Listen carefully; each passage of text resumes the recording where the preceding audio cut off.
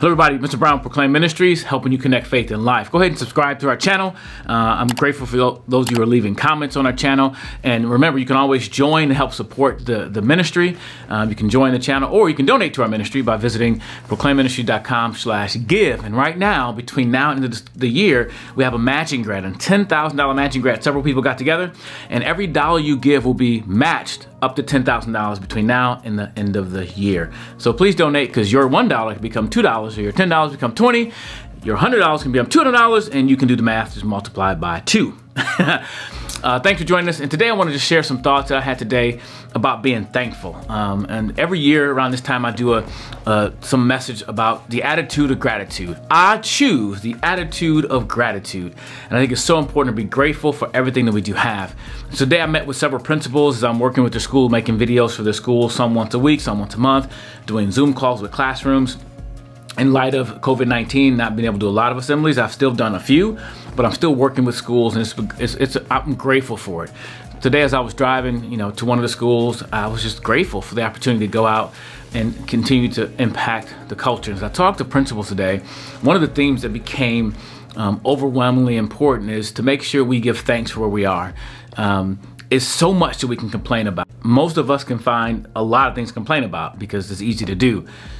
Things don't go the way we want them to go. A lot of times we're not grateful for the things that we have because we're so busy looking at what we don't have, or what we want, or what we should have. And especially around Thanksgiving, I think it's so funny. Thanksgiving is on a Thursday, right? And we celebrate Thanksgiving here in America. And before we even get done eating the food, the sales for it used to be Black Friday, get up at 4 o'clock in the morning and go to these stores. Now it's like Thursday night before the food ain't even cold yet. We gotta go get the new thing.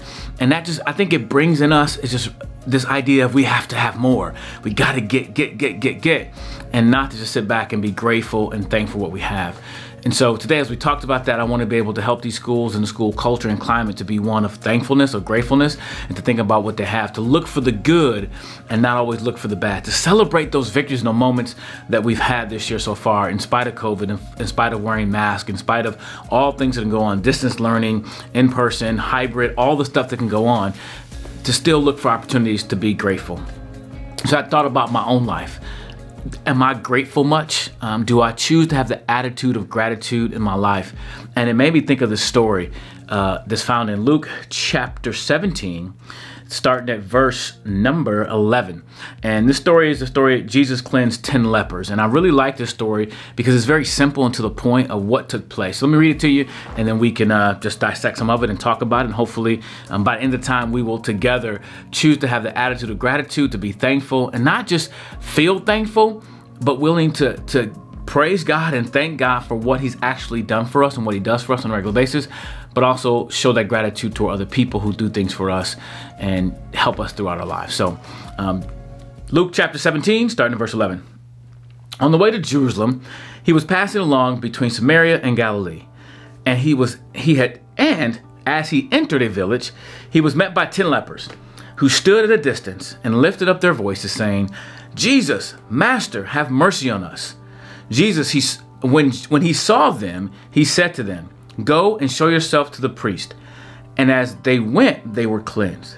Then one of them, when he saw that he was healed, turned back, praising God with a loud voice. And he fell on his face at Jesus' feet, giving thanks to him. Now he was a Samaritan. Then Jesus answered, "Were not 10 cleansed? Where are the 9? Was no one found to return and give praise to God except this foreigner?" And he said to him, "Rise and go your way. Your faith has made you well." There's so much, I think, that's deeper in this passage that I don't know if I have time to get into, or just my own thoughts. But the basic story is these 10 lepers saw Jesus. They knew he could heal them, and they stood a far distance because leprosy was this terrible disease that they were considered unclean ceremonially. They either boils or just on their skin, and it was just a bad disease. There was no cure for it.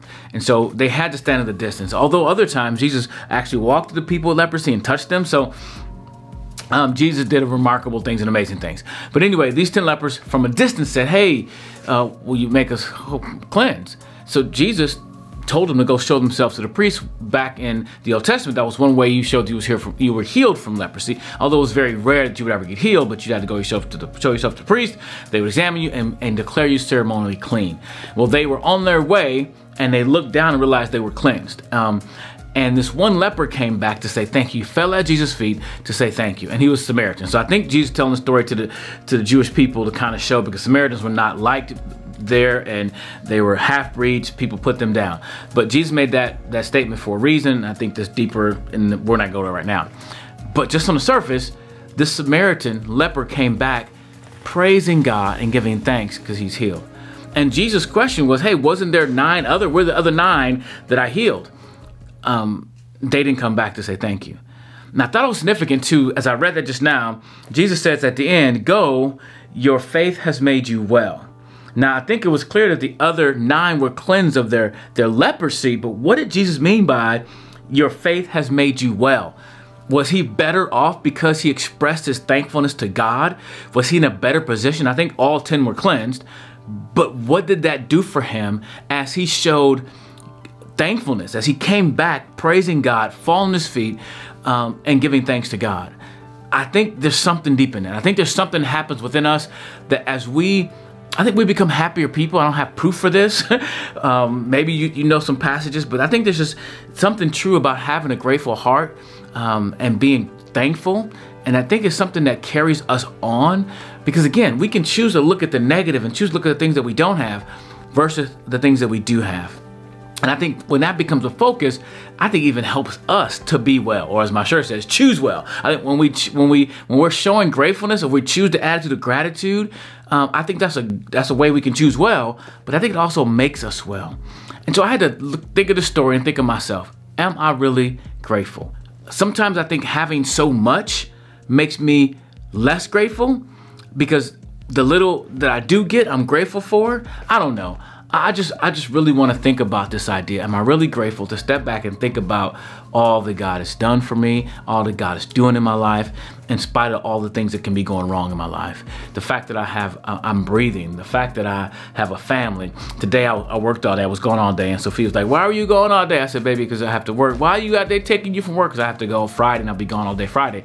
And I said, well, baby, because this is the way that we get food, the way that we have the house and things that we have in our house. I have to go to work sometime. And I said, be grateful that I'm not like in the military or a firefighter and I have to go off for weeks at a time. And she was like, oh, yeah, you're right. And sometimes we just look at what we don't have instead of what we do have. And so I think that was a great conversation for us to have, to think about that. But even for myself, and what about you? Do you have the attitude of gratitude for all that God has done and what God is doing in our life, even though things might not be perfect? And some people are upset right now because of the election went one way or the other, or our nation is fighting and people are, all the stuff is going on while the election and COVID and restrictions. Our county is supposed to be going into the new restrictor code or color, whatever it is, and that could be a reason to be upset. But I think we have to look for opportunities to be grateful for God, to be grateful for all that we do have. And I was reminded of that, and I don't know if I made this video yet. By the time we shot the video, I don't know if it's edited yet, but me and my kids were talking about music and music that we really like. And lately we've been listening to a lot of Ren Collection, R-E-N-D, Ren Collection. Some of their songs, My Lighthouse, The Joy of the Lord is My Strength, and my kids are really getting into those songs. And so recently I was playing some of their songs, and this song came to me, and I heard this song, and it just made me really think again, to reinforce the idea of being thankful. So I'm gonna read some of the lyrics of this Ren Collective.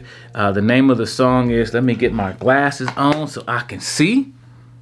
All right, the name of the song is Counting Every Blessing.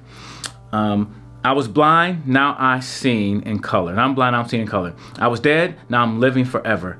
I had failed, but you were my redeemer. I've been blessed beyond all measure. I was lost, now I'm found by the Father. I have been changed from a ruin to treasure. I've been given a hope and a future. I've been blessed beyond all measure.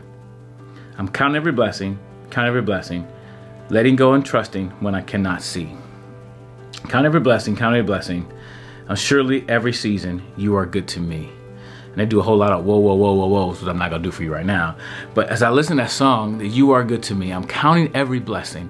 And I think when we count those blessings that God has given us, it causes us to have a heart of thankfulness. The Bible says, give thanks to the Lord, for he is good. His mercy endures forever. The Bible talks about, in everything give thanks, for this is the will of God in Christ Jesus concerning you.